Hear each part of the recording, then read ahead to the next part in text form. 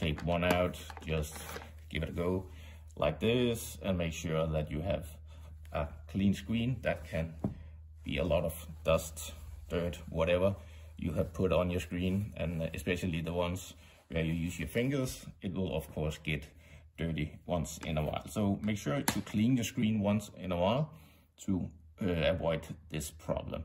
The next thing is, of course, to do a soft reset or a restart of the iPad. And for my one, it is up, down volume, and go on the power button, and in a few seconds it will go black and restart. So that is, of course, a very good way to always solve issues on